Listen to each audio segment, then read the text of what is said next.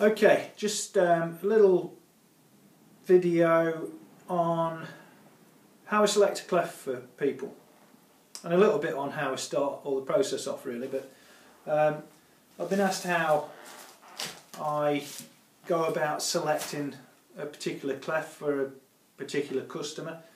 So we'll just go through that, but we'll go from the start of how I start it all. So this is how the cleft arrives. This one's a butterfly. See the ends of wax there? That's to stop the timber splitting when it's drying out. When they're drying it, it's in the kiln a little bit. When they finish it with a bit of kiln drying, just stops it splitting lengthways. So that's how they arrive. So then we clean them up. So we clean this up. It's a lovely looking clef, this one. So it's just roughly cleaned.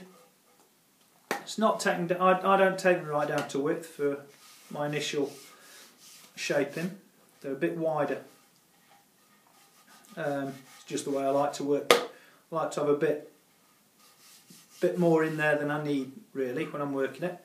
So we get it to that stage, and then we have to shape the profile on the face of the press, of the roller on the press. I'll try and do this without knocking everything off when I put you back up. So that's the press.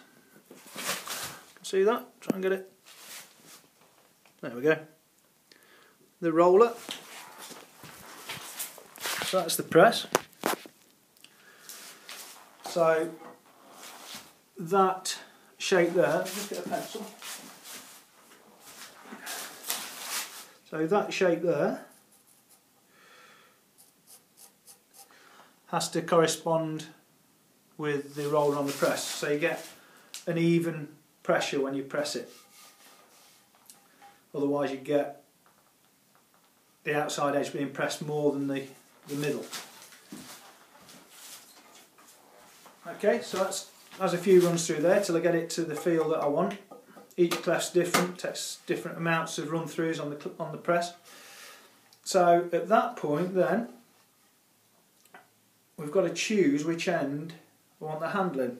So not only are we looking to try and get the best part of the willow for its face, but we're looking at which end the grain runs better on. So I want a nice straight grain through the toe of the bat.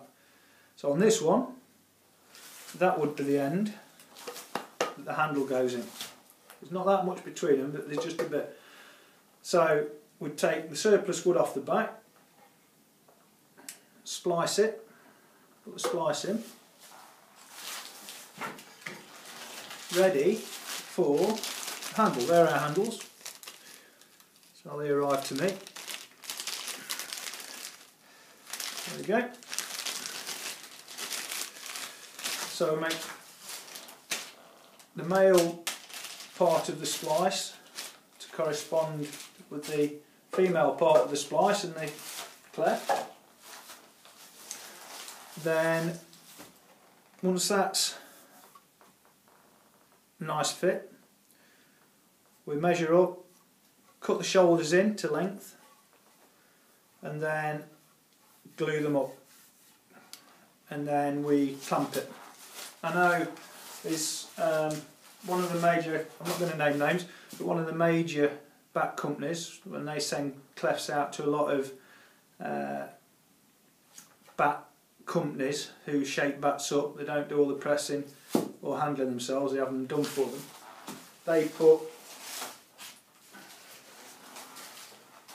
you see them quite a bit actually, they have like a thick rubber band around the top.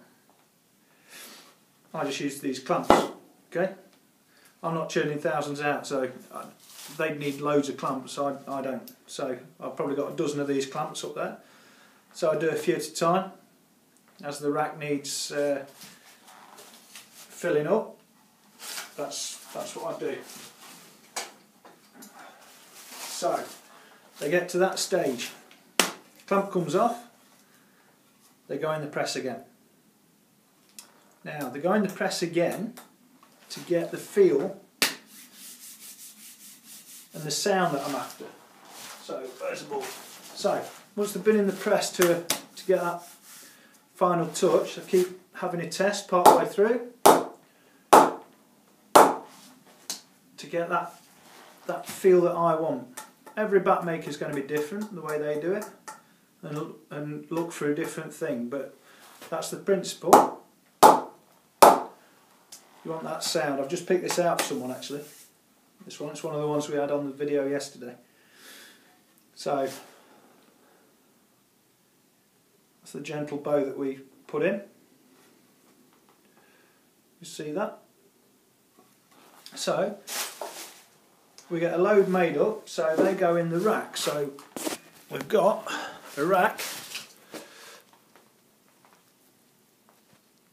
Pick that up for you.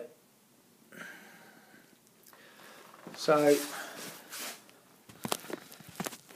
there's a rack there with about 30 bats in, 25, 30 bats handled up, ready to make. So if anyone comes to the little workshop to pick a cleft out, they can wade through all those, pick out what they want. I decide, have a final look at it and decide whether it just needs another run through the press or not. Because sometimes I think when they sit there, they just relax a little bit sometimes, and it doesn't hurt them to have another run through the press. So we'll then look at, when I pick a bat out, so this chap wants a bat at a player's grade at 211. So pick this one out, it's 3.9. So I know I'm going to take a pound out comfortably, so that takes it down to 2.9. Then grip it around that mark, so 2.9, then we grip it up and it takes it up to around the 211 mark. I know what I like to take out of a bat. You could take more than a pound out, I reckon, but to be detrimental to the performance of it. So that's how, just a quick run through of how we go through the process of selecting a bat for someone. Everyone is the same, whether it's butterfly through to player's grade. Everything is still done meticulously, the same way. And then we shape them up. In fact, here's one that we've the binding's just dried actually.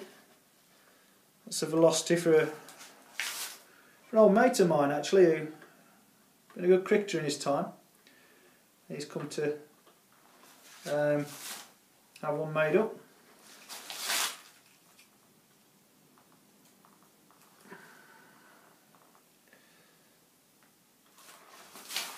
That's going to finish at 2.9. That it's a nice bat. So, and that's ready to be gripped and stick it up. Simple as that. Okay, well, hopefully we'll speak to one or two of you soon, and hope that's enlightened you a little bit.